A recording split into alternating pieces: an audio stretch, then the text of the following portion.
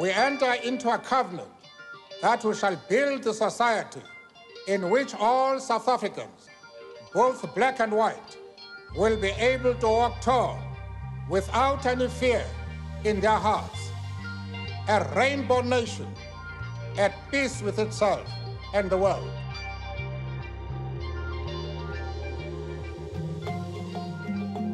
I feel like South Africa, it's like the mecca of creativity around the world now. It's like the music that's coming out of your work, the art, the fashion. It's a great place to be.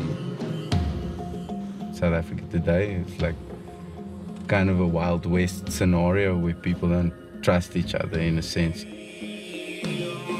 It looks so relaxed and it looks so beautiful and tranquil, but I think under the surface there's a storm brewing.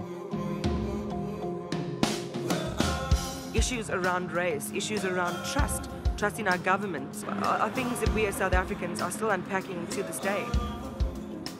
You're either for the majority black party or you're for the minority white party. So if you have that divide between white people and black people, the ANC will stay in power. Bit by bit, we're seeing our freedoms, which were fought for, being taken away by the very same grouping of people that apparently fought for it. And then the shit hit the fan, I suppose. We are here to defend the dignity of the ANC. The controversial painting of President Jacob Zuma has in fact been defaced. It was on everybody's lips. Everybody was talking about it. If you carry on with this, we're going to kill you. These kinds of words were used.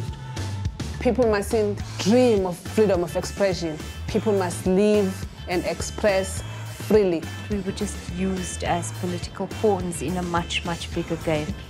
You're in a country where everything needs to be fought for before you can get it. There were public calls for me to be stoned to death and not a word from the state. So where is the government? What is the government? Who is the government? When does he, she comes to me to rescue me?